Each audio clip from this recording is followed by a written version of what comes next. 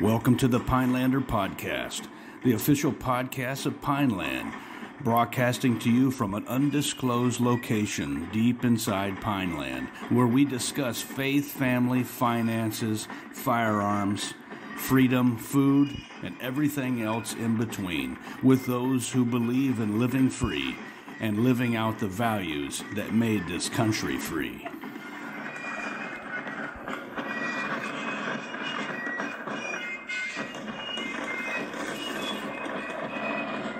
All right, welcome to the Pinelander Podcast. My name is Paul LaFavor. I'm here with my ranger buddy, Mike Blackburn. Today is Friday, the 2nd of June, 2023. And today we're actually going to talk about something that we've been advertising for a while. We've been talking about faith, family, firearms, and food. So we finally got around to the food. About time. It's about time. It took, 74 episodes. So for our faithful Pinelander Podcast listeners, we finally got there. That's right. You've been patient, but here it is. And today we want to bring on Jeremy Bucket, who's living out in the great state of Wyoming. He's got his shtick is Rustic Hills Homestead. And I don't know what else to say but shtick. So sorry, Jeremy. But hey, Jeremy, welcome to the podcast. Mike, Paul, thank you very much. Thank you for having me. Yeah, we recognized that we needed to have an expert come on, and because neither Paul nor I know much about this. I have a garden. I do have some chickens. I have a couple of ducks, and I know nothing. And not long ago I knew nothing, but just trying to dabble in it, trying to realize that I wanted to be kind of in control of my own sort of food destiny as much as possible. We've all just recently, went through the whole, COVID pandemic, if you will, and, played around trying to find toilet paper and all the other nonsense. And it was really sort of an awakening for a lot of us that, wow, man, I mean, things can, not be available on the shelves. And I don't really like the idea of that. So I'm glad you have the time for us. I'm glad you're giving us an hour of your time to sort of educate us and how does somebody, do this? And, maybe you start out first with your story and how you got involved. Sure. So first of all, expert, if anyone tells you they're an expert at homesteading, they're a liar. It's a constant evolution of everyday learning, but I might know a little bit more along the way. I can say there's no landmines this far. So the way we started out, 2007, 2008, we were living outside of Birmingham, Alabama, and I was in undergrad, and I said, we should get some chickens because I like eggs. I had an acre of land out there, and we got these chickens. And let me tell you, chickens are the gateway drug to farming. So, love that. That's true. Nice. So if you got some chickens and some ducks, you're getting yourself hooked. But we started with just a small flock of chickens, and I'd say pretty much most homesteaders, if you've got a green thumb, plants are awesome. We do a little growing. We're putting in a high tunnel this year. But for the most part, chickens are probably the easiest livestock to get into, and they are rewarding because you do get that daily breakfast, as well as if you do meat birds, you can always get at least a meat source there. And like I said, they're fairly easy to handle. They're pretty hardy. Just watch what breed you're going to get for your climate. But anyway, we had those chickens. We moved from Alabama up to Boston for my graduate work, and just outside of Boston, I picked up another chicken coop and started another flock, and we kept going that way. And then I finished up, and we moved out to Southern California, and I got chickens, and I made a much bigger run for them. It was a larger flock, and I told my wife, I said, I'd really like to get a dairy goat, because I thought, well, some milk would be nice to go with my eggs in the morning. And we went and we got this goat, and she was supposed to be pregnant, and she was supposed to be having her kid within about a week to 10 days, according to the lady we bought her from. So we've got this goat, and week 10 days goes by. There's no kid, and I'm starting to get nervous because I'm doing my homework, and it says that goats are herd animals, and they don't like to be alone. So I went to this livestock auction, and I went to go get a companion goat for the first goat. And I did get that. And they also had these little piglets that they're selling at this livestock auction. So I got one for like $20, and I'm scratching this pig's head. They're just so cute.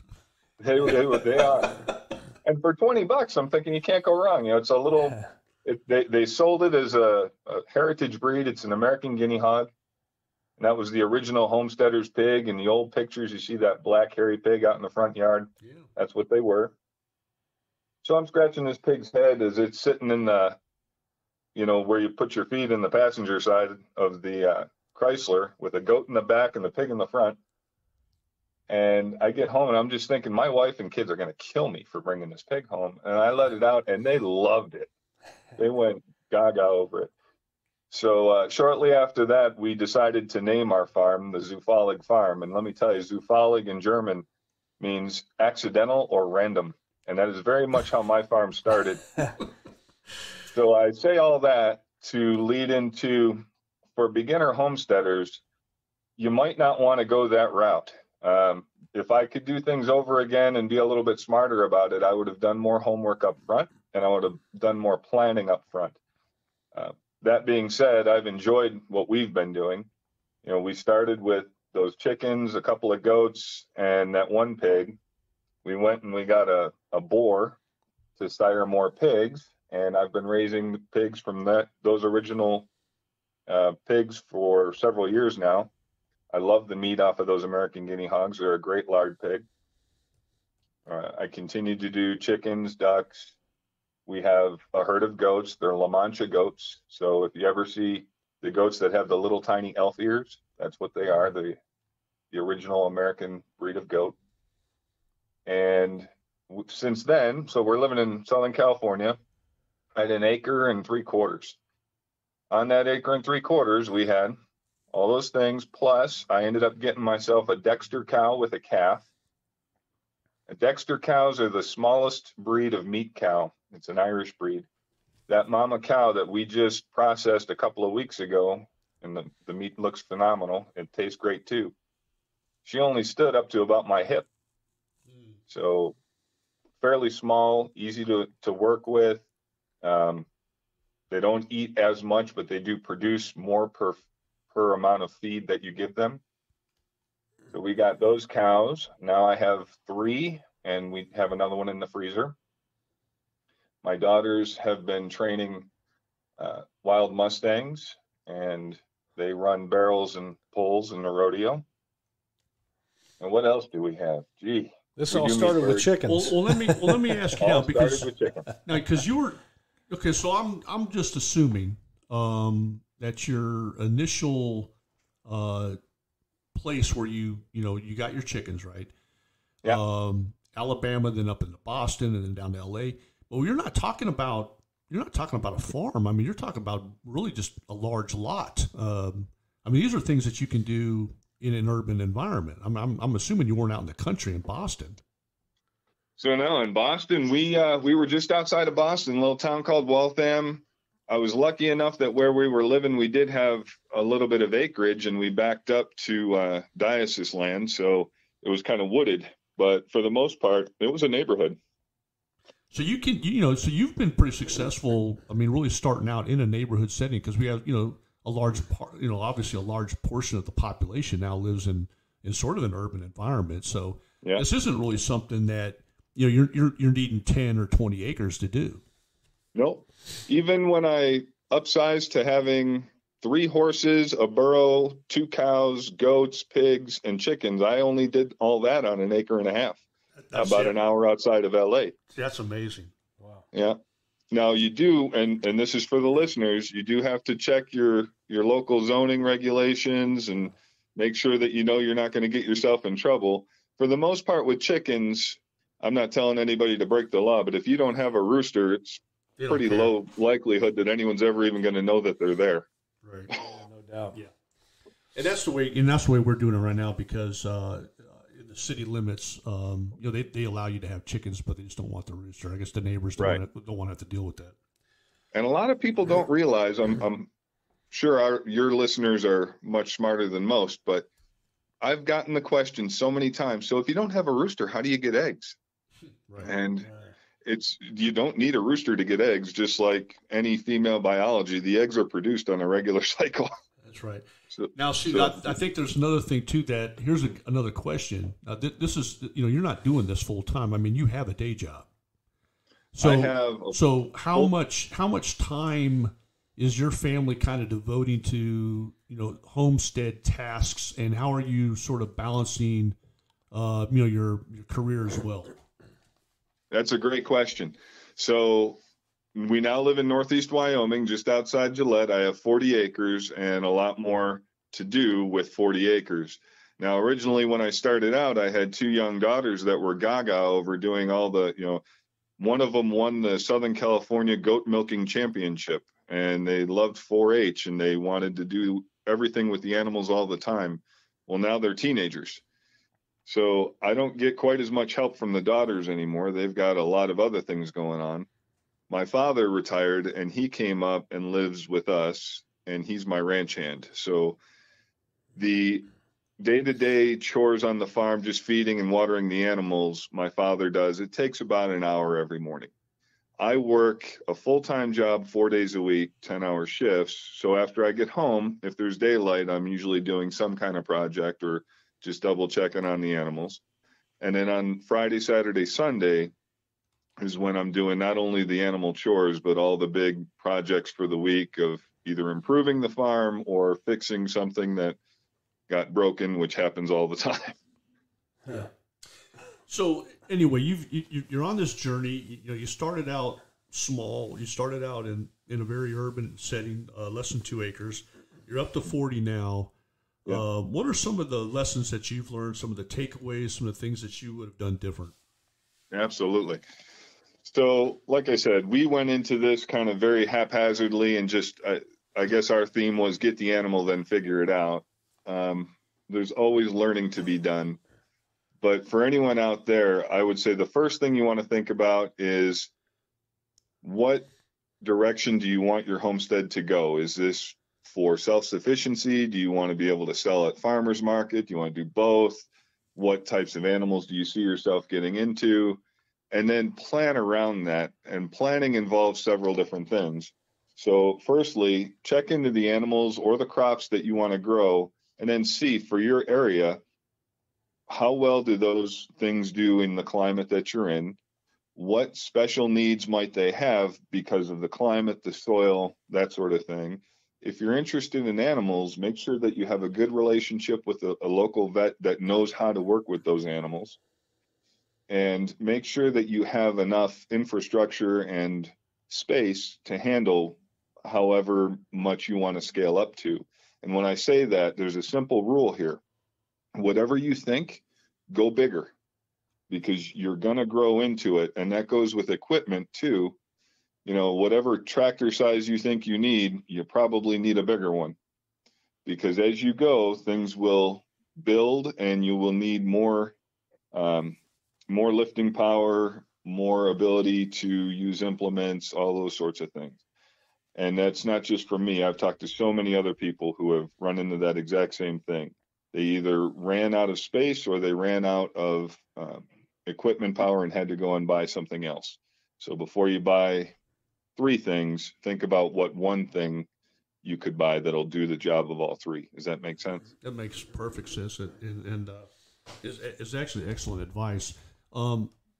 Another question, at least I have for your situation, is where are you at as far as your self-reliance? Are you is that something you're concerned with? Is that something that that you can network, and let's say there's neighbors that are homesteading, maybe doing some different things than you're doing, where you guys can share resources, exchange food? How are you doing it in your situation? Sure. So I'd say the barter system is alive and well here in Northeast Wyoming. I frequently will, let's say I need to borrow a mini excavator to dig the area where I'm going to put in our high tunnel. I have a buddy who's got a mini X, and I borrow that from him. Obviously, I put gas in it, but I also give him, some pork and some eggs and that sort of thing. So it does, rather than going to the rental place where I'm going to pay hundreds of dollars on the day to rent that mini X, I could have it for a week or so and, help this guy out with some food that he doesn't have, and I get the equipment for a bit. And there are several other things like that. Now, you asked me, how self-sufficient are we? I'd say we're a good way there. We're not completely off the grid. I would like to set up a few more things as far as electricity. We are on well water, so that's good. But as far as food goes, I am not insecure. I have all the food and all the variety of food that I could really need.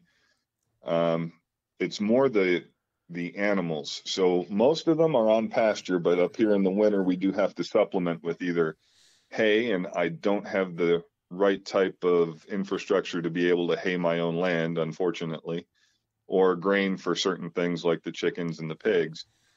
And those things are things that I have to go out and buy. So that's why I say, if you're thinking about selling at a farmer's market, it's important to look at, what are the demands at the farmer's market?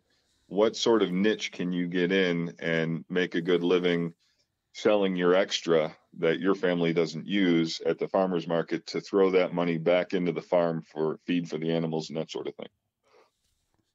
Yeah, I was just thinking about, as you're talking, Jeremy, is somebody living in East Coast, like Carolinas. Mm-hmm. How can they? Obviously, would start the impetus to have your own homestead. Obviously, is to be off the grid.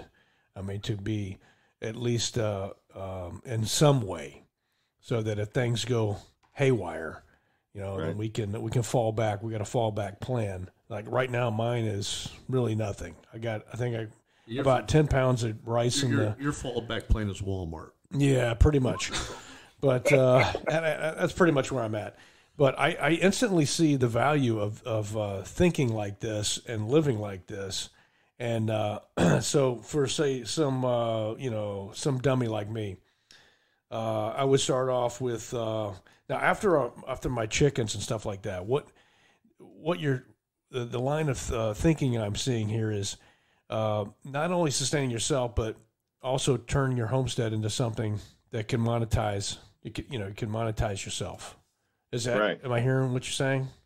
So you gotta see kind of, okay.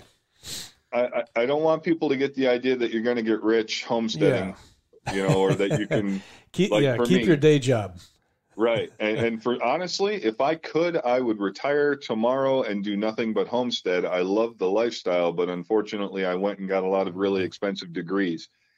The smarter people are going to be the ones that go into this debt free. And if they want to make it a full-time thing, I've seen that work.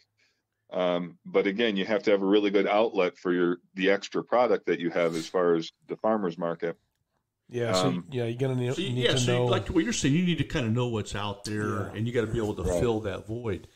Now, what I'm where we are, we have a really small farmer's market. I can barely make enough on the farmer's market to put back into feed for the animals. So I couldn't even say that my farm necessarily pays for itself all the time. It relies on my day job quite a bit. Right. I have a buddy outside of Cornell, New York. They've got a phenomenal farmer's market over there. He's full-time farms and he's debt free. He's doing great. So like I said, if you're looking at land and you're looking to purchase land to start a homestead, or you're looking at moving to a different region of the country, it's worthwhile looking into what potential outlet do you have for any extra product that you have. Thinking ahead always helps when you're doing these sort of ventures, right? I did not do that. Well, yeah, and I think that's another important aspect, though, and because the way I was thinking when you were telling your story, and I think a lot of people do this. Your progression in homesteading was really sort of out of your own passion and your own likes and desires. I mean, the pig was cute. You wanted milk from the goat. Yep. I think there's probably an aspect of this where you have to have some interest, you have to have some love and some dedication into this. it can't just be completely monetary. There's got to be something spiritual about it if you really want to get into it. There's something that just kind of fulfills you.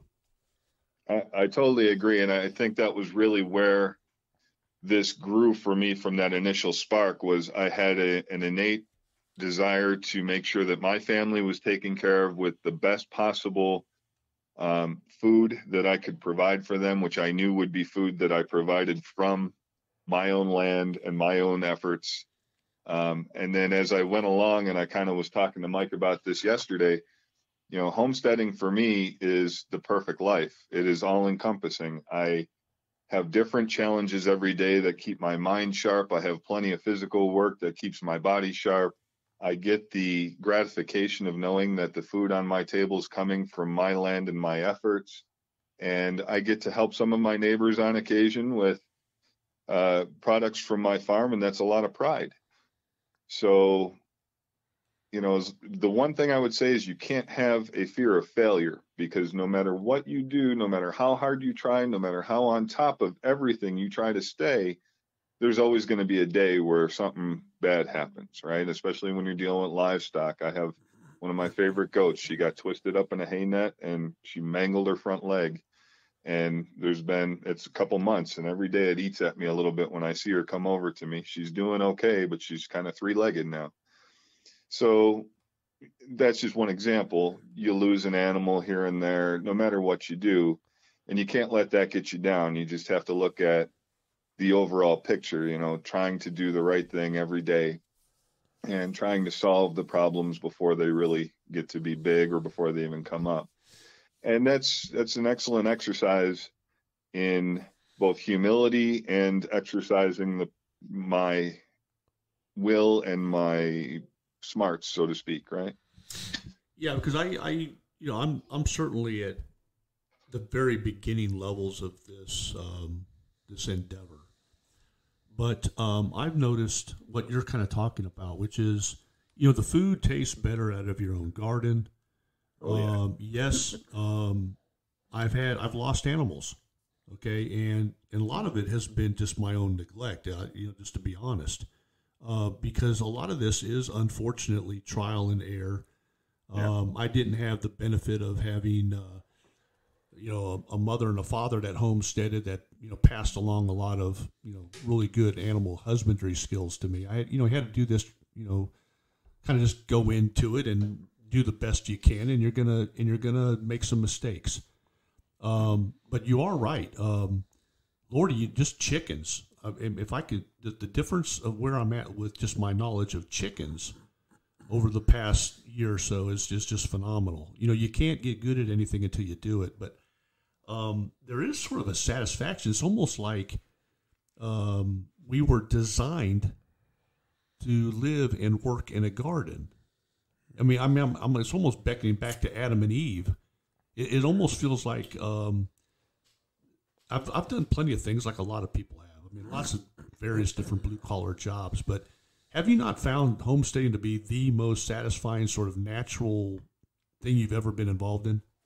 Oh, absolutely. Like I said, it's to me an all-encompassing, very satisfying life.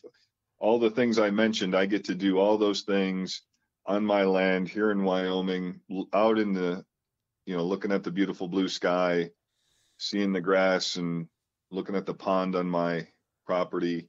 It's gorgeous. And like I said, there's always that gratification of knowing that everything that comes out of that farm, my effort went into, and my care. A lot of people have trouble with the idea of sacrificing an animal for food, but every animal on my farm, I can say with confidence, lives a great life, and I take great care of them, and they have more area than they'd ever need up until that last day. And that last day goes real quick, Yeah, there's a huge difference between corporate farming, feedlot, right? Corporate farming. People have no problem like going into the grocery store and buying the chicken off the shelf. But I can Those assure chickens you, have never seen sunlight. I can assure you that the chickens coming off of your farm are having one hell of a lot better life than those chickens that you're getting off the grocery store. Yeah.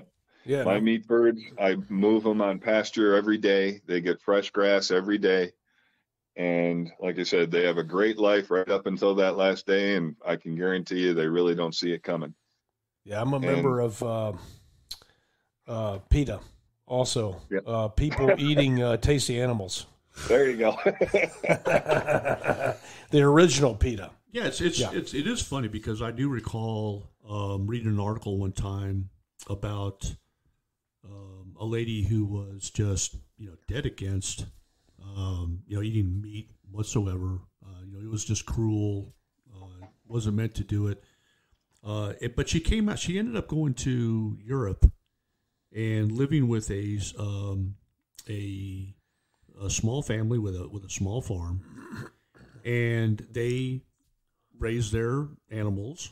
And they had a small farm, and she said it was absolutely enlightening to her because she had never really looked at where meat comes from, okay, right, until then. And it was that realization when she actually realized the process. Okay, it just doesn't magically show up in a wrapper in the store. And she learned a responsibility for raising meat, raising animals that are there for our consumption. And I think she, and the article is fantastic because she was just talking about that balance that she sort of was able to get to in her perspective and how she sort of saw things. Yeah. There's every animal on my farm. There's definitely a relationship between us and the animals. We love our animals. We show them affection. They have a great life.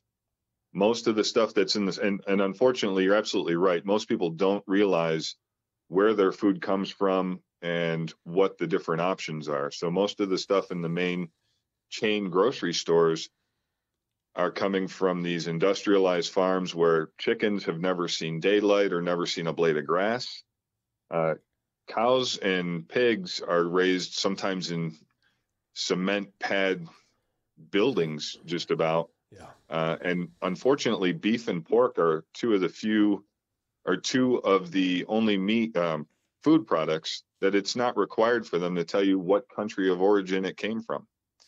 Wow. So we're actually getting a lot of it from overseas, and their practices of raising those animals there nowhere near as humane as living on my farm.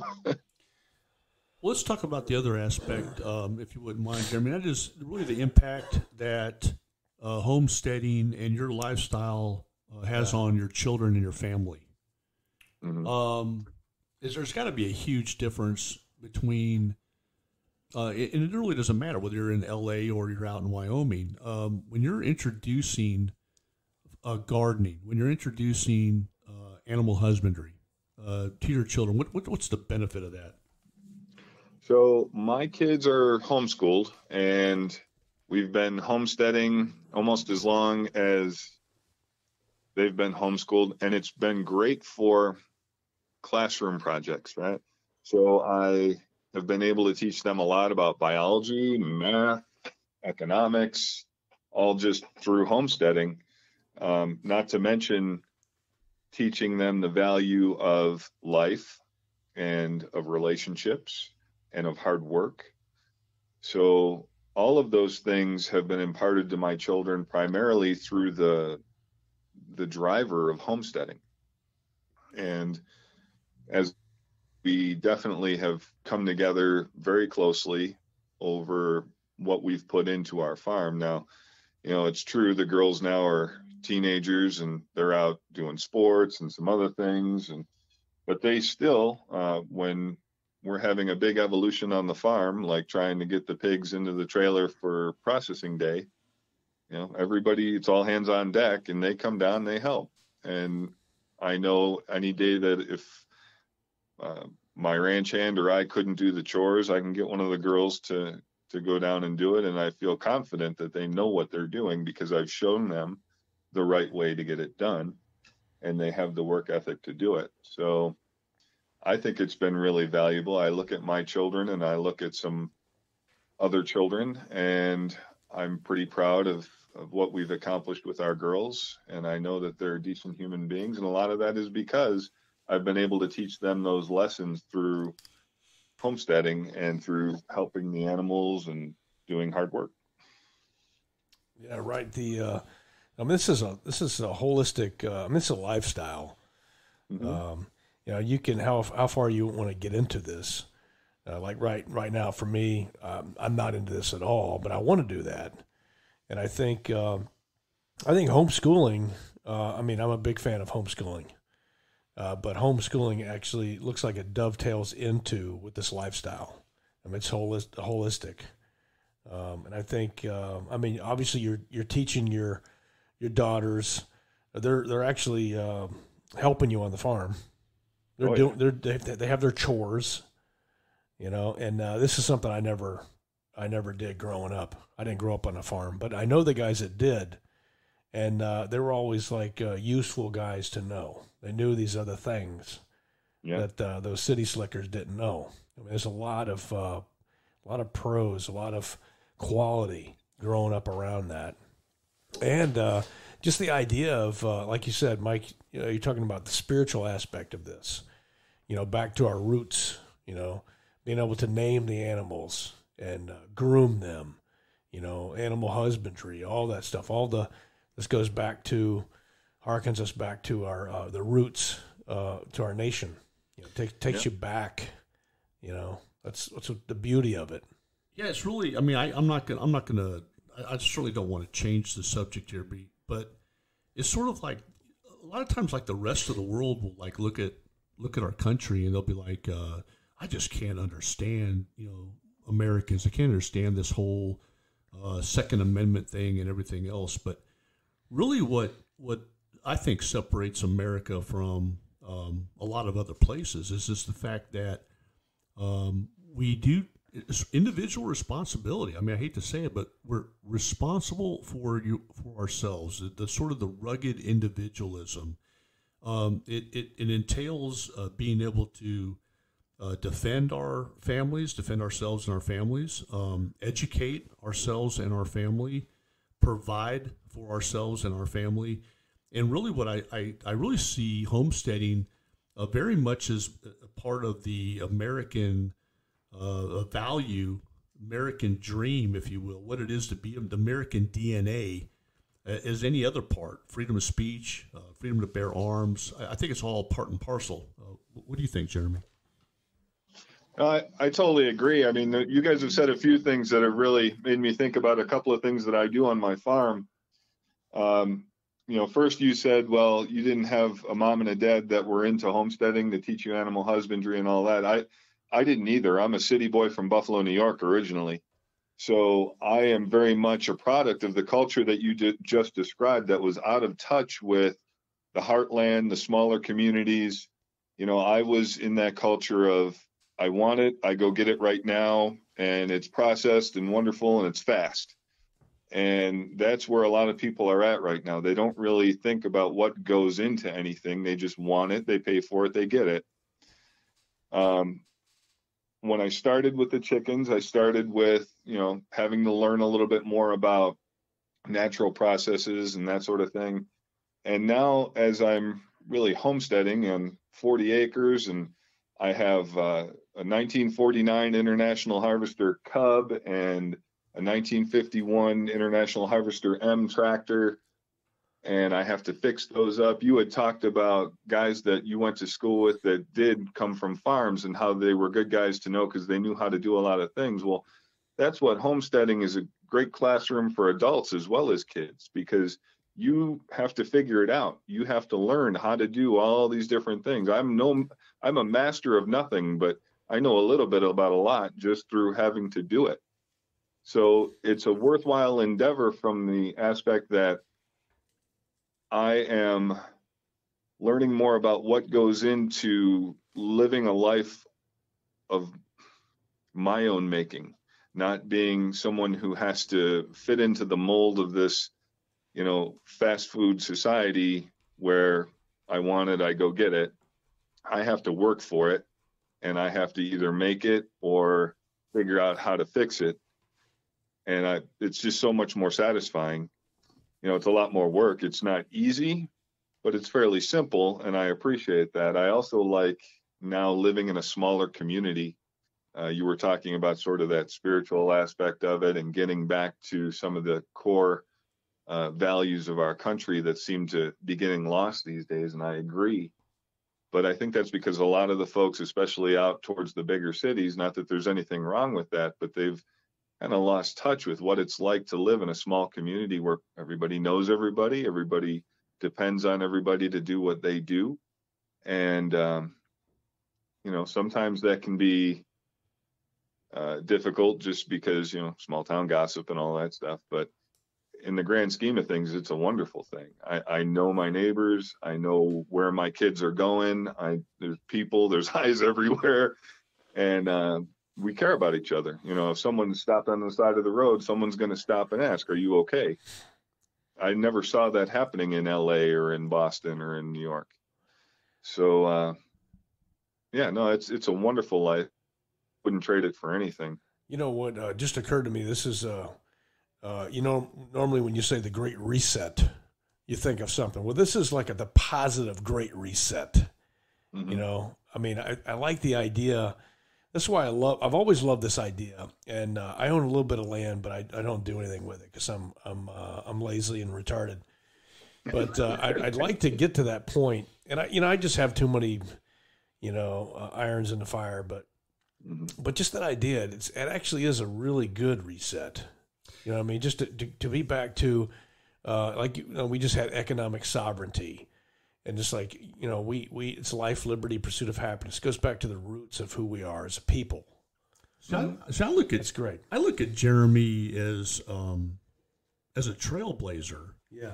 Because I think really what you've done, Jeremy, is you've really, you just got off your butt and you did what a lot of us, are just thinking about. But I think there's more and more people that are taking your lead. And are you seeing that as well? Like, are we just the only people that are reaching out to you and saying, Jeremy, man, we're how did you get to where you're at now? And, can I do it too? And, and what nuggets can you throw my way that'll make, maybe make it a little easier on me? I mean, are you seeing this sort of trend as well? I am. And that's part of the reason I started doing the YouTube thing. I also learned a lot from YouTube. That's one of the great technology things that we do have at our disposal nowadays. But I started that YouTube channel, and it's mostly because people were interested in how to get started, what are some of the simple things that you have to do. And like I said, some of the things I would say are make sure you plan ahead, make sure you think about what direction you want to take and where that can go based on your community and your climate. And also make sure that you upsize whatever you think you're going to need, because you're going to need more. A lot of the folks that I've seen on YouTube and that I try to encourage on YouTube are out to do things to make sure that their family's taken care of first and that they can be a positive impact on their community. I really like the idea of trying to make it more clear where your food comes from and what the options for your food are. I definitely say support your local farmers as best as you can.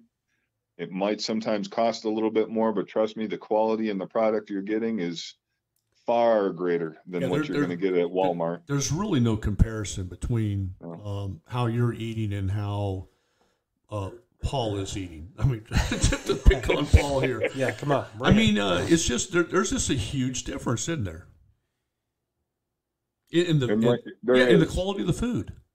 Yeah. I mean, you get my eggs and you get the eggs from Walmart and you crack two in the frying pan together. I guarantee in the first 2 seconds, you're going to notice a huge difference, and then just wait till you eat them, The other thing I would definitely say is, homesteading is a wonderful life, and I encourage anyone who wants to get into it. And don't be discouraged if you think you've got a lot going on. Like you say, you had a lot of irons in the fire. Well, and I'm not being in a peeing match with you, but I have a full-time job.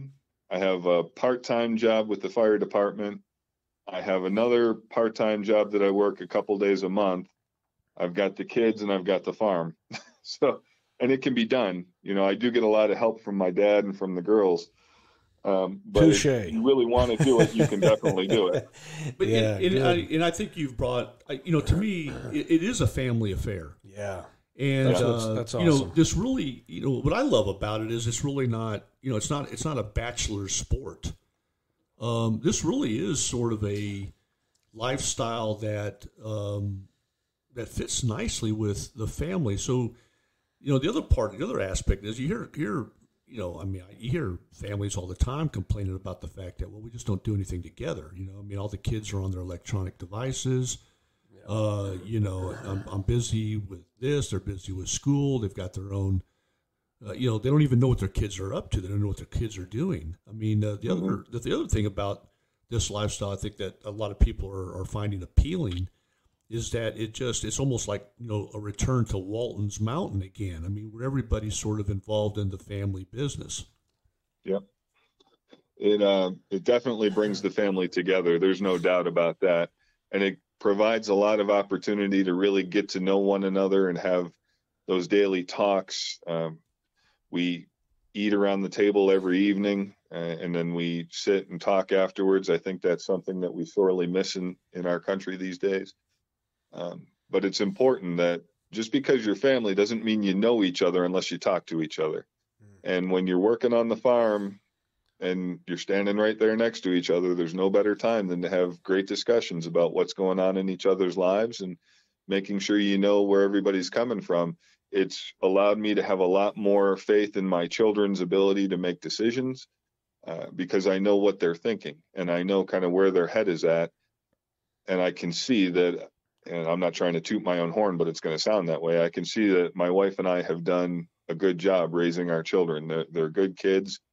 I know I don't have to worry if I let them go on a sleepover at a friend's house or something like that, So it's fantastic for the family. Plus, more hands do make less work, and it's a great life lesson for everyone involved. So never be discouraged about getting started, but also be smart in how quickly you upscale. So you guys doing chickens and ducks, that's fantastic. Maybe next year you add turkeys and rabbits, that's totally doable. And then as you go along, or as the listener goes along and they want to upscale from there, just look into maybe adding one thing a year and see how you do. Make sure you do your research beforehand. Don't be like me and go all zoophiling.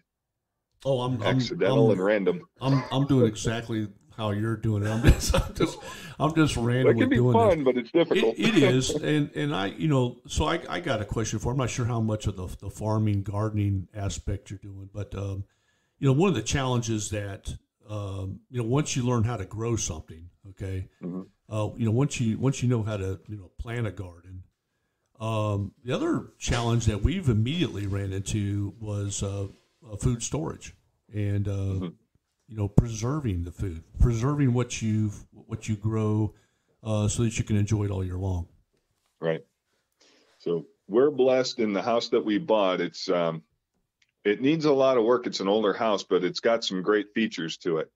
There's what I call the prepper room, which is downstairs. It's about 15 wide by 20 long, and it's all cement.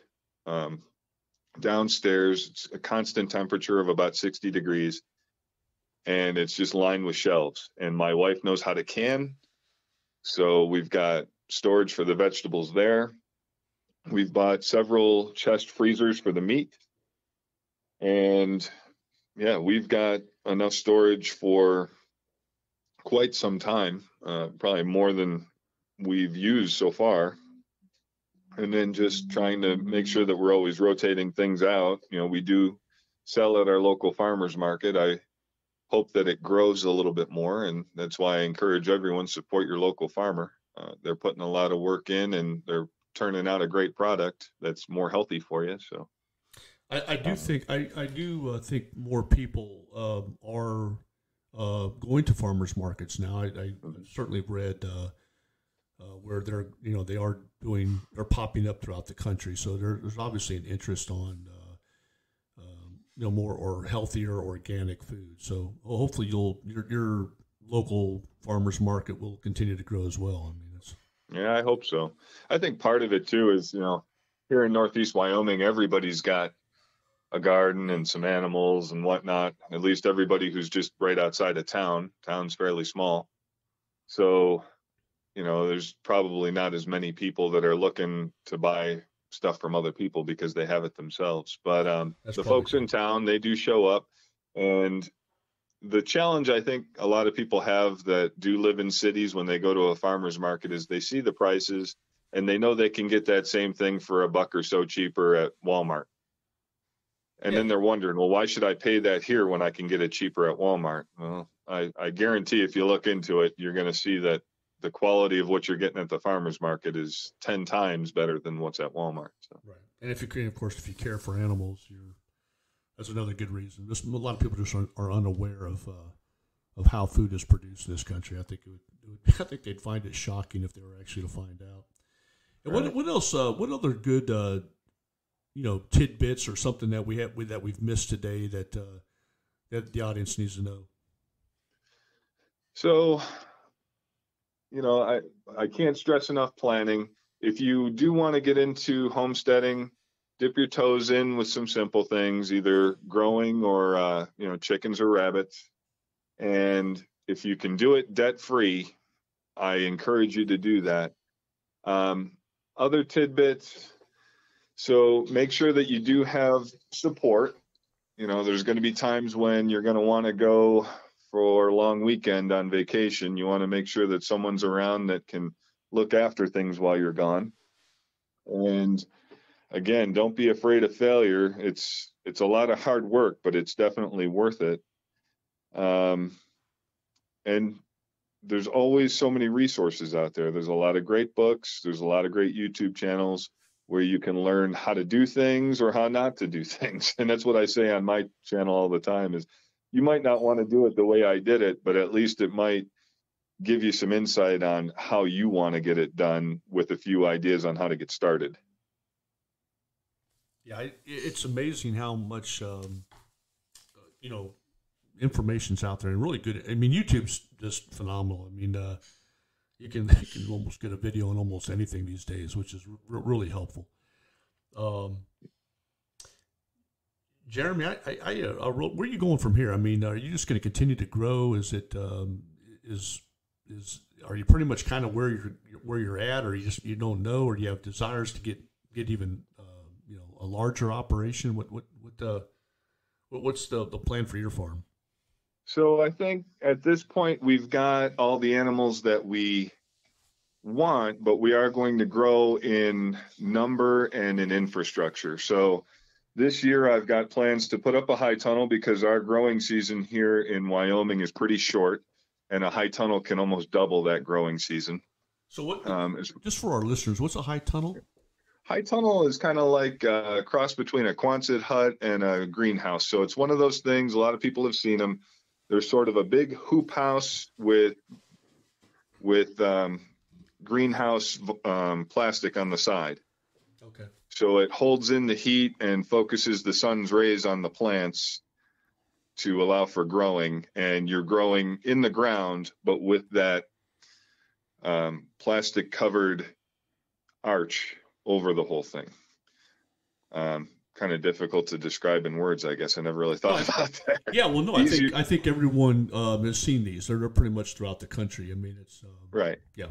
Right. So greenhouses generally you're growing not in the ground but in pots, and a high tunnel you're growing in the ground. But same concept. You're using that plastic to focus the sun's rays and to hold the heat. So we're going to put one of and that expands. That expands the growing season for you too, right? It does. It almost doubles it because we still have snow on the ground. Today we're about to hit 40 some degrees. Yeah, so nice. It's not uncommon for us to have snow well into May. Yeah. our growing season is pretty short here, so it'll definitely help us out with our growing season. And then I'm also going to the place that we bought here. It had a lot of things as far as a barn and some corrals and a loafing shed, which is where the cows and the chickens are. It's kind of a lean-to style barn. So we had those things here, but they're kind of old and not in the greatest of configuration. So this year I'm going to put up a barn. I'm about halfway through putting up a hay shed to hold our hay, especially over the winter, and to keep it out of the weather. And I'm going to redo our pig pens. So I have a lot of infrastructure things, some more fencing to do. So there is some growth that's going to happen, but it's mostly going to be building different things and increasing the number of animals within the species that we already have. Yeah, there's so much interesting. One of the interesting things I just thought of is you have to be in tune with the weather. I mean, when you're taking on this lifestyle change, you can't just be, live in the burbs and go about your merry way. Oh, it's raining, then it's snowing, it's raining, whatever. I mean, you have to plan your life out. That's what I really like about this is you have to look at the weather, and you have to look at for caring for your animals and agriculture, something I know nothing about. But you're in tune with the weather, nature, nature, all that stuff. With nature. Yeah, I mean it's and I think the other thing you said I got a lot out of is you're not afraid to explore. Just kind of try new things out, and some things will take in different. I would imagine in different terrain types. So, like here on the East Coast, I'm sure we could use different types of animals would be a little bit better suited, and then some of the ones out there where you're at in Wyoming is probably not as well suited. I mean, so it's a little bit of trial and error involved, and then just learning and rolling up your sleeves and just kind of seeing, Yeah, I mean, I'm just going to share just a little lesson learned, from the novice that I am. Okay, but you were talking about the gateway drug to homesteading, right? The gateway drug to farming. Yeah. So when I started out with my chickens, for instance, I got a chicken coop. Okay, I just figured, well, I'm getting, I remember that. I'm buying chickens. I need a chicken coop, right? Like Mike's got chickens. But listen, so what I've learned since then is that that's not really the way to go. Was a permanent chicken coop sort of structure, and what I've progressed to is a very lightweight frame that has chicken wire, has a cover over the top, so they're not getting rained on or anything like that. We do have hawks, and they have no problem coming down and grabbing your chicken. So the very lightweight frame is fenced in. It's there's chicken wire, but I have that whole apparatus on skids, and I'm able just to slide that thing around on fresh grass every day. Yeah, you call that a chicken tractor. Yes, and I didn't start out doing that because I didn't know anything about that, and that's just something like again, trial and error, seeing what other people are doing. I didn't even think about things like chicken manure being good for the garden and good for the grass and all that stuff. But some of the best. But so I need a clue there. So you're maneuvering this thing around because of manure. Because then they give them some fresh grass. Got it. I mean, they're absolutely excited when I slide that small little pen onto some fresh grass. Small victories. They love it. Yeah. And I noticed a difference in the health of my chickens as soon as I took them out of the permanent structure and started moving them around the lawn. Even my wife came out and says, "Man, the chickens look so much healthier." And of course they do. Yeah, I love the just to get scriptural for a second, biblical. The creation mandate, if you will. That's from Genesis. Chapter 1, verses 28, let us make man in our image and give them a dominion, over the animals, over the earth, And so the idea of that is you're really returning to the first job that man was created to do. Man was put in a garden to live there. That's the beauty of that. And then, name the animals, tend the animals, care for them, eat them, and make sure you're eat the tasty for 'em. animals. Right. Yeah, all that stuff. And so that you're having dominion. And that is refreshing instead of just being, in a consumer. Yeah, consumer, and then you get your meat that's pumped full of all of this nonsense, and then it's shrinking your balls, know, and then all this stuff. You're like, wow, I feel like like my grandma here, and because you got no more testosterone, and and then of course not only that, but just what are they putting in the food? Because just a slight tangent. We found, literally, this was years ago, but we found back when we used to go to McDonald's a lot. Anyway, we had some. Not picking on Ronald here. Yeah, not picking on Ronald, but we had like a cheeseburger or whatever, and it had slid under one of the back seats, and that burger was still good to go. And it was probably like 4 or 5 years old. I'm like, now that ain't right. That bun was good to go. I mean, you could have slapped that sucker in the microwave and you got yourself a meal. And sold it. Sold it. I mean, so that's not good. So whatever that is in that, you got to be thinking, wow, what are they doing? Yeah, we have no clue what's in our food. Nah, man. And to back up for a second, I mean, I agree with everything you just said, but there's another aspect to that. So when you talk about that spiritual aspect and what we were originally tended to do, I got to tell you, I feel like I have a life well lived every day. And if I continue to do this, I know it's a very fulfilling life for me. I can tell you that my worst day on the farm is still better than someone's best day binging Netflix. Oh, yeah. You know what I mean? Absolutely. I could work my butt off on the farm all day and lose an animal, and I would still be more satisfied than having sat in a recliner and binged the latest episode of whatever is on streaming TV.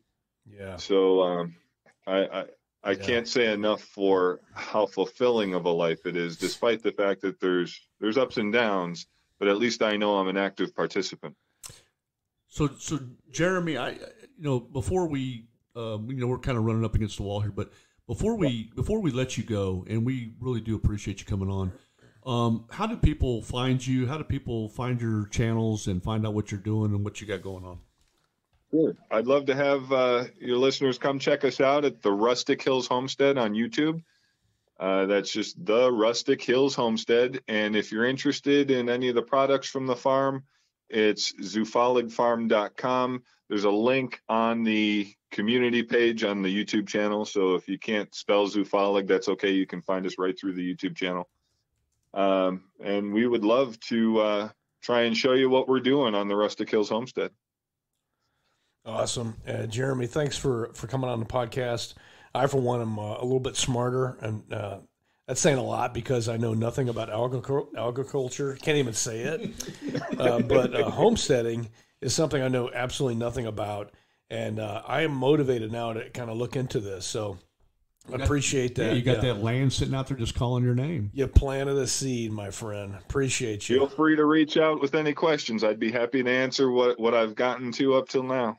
Awesome. Thank you, sir. You bet. You guys have a great day. You enjoyed today's episode of the Pinelander Podcast. If you enjoy our unique content, please consider supporting our sponsors. Soft News, providing special operations news from around the world. It's where Paul and I go to keep abreast of what's going on within the SOF community. Check them out at soft.news. Blacksmith Publishing, been serving the warrior class since 2013. They have great titles written for warriors, by warriors. If you're looking for excellent reference material or just want to unwind with a great novel, be sure to check out the bookstore located at blacksmithpublishing.com. And if you're looking for some cool Pinelander apparel, head on over to the general store located at pinelandergeneralstore.com. That's all one word, pinelandergeneralstore.com. Have a great selection of shirts, hats, jackets, sweaters, stickers, patches, artwork, and a whole lot more. check out the store at pinelandergeneralstore.com. If you're interested in helping develop our country's next generation of warriors, please consider donating to the American Agoge Project. The mission of the project is to foster an environment producing able-bodied citizen warrior men of fine character. And we'll be officially launching the project in 2023 in celebration of Blacksmith Publishing's 10th anniversary. Until our next meeting, stay mentally and tactically smart, physically and spiritually strong, and socially astute. To each other we pledge our lives, our fortunes, and our sacred honor. May God continue to bless Pineland.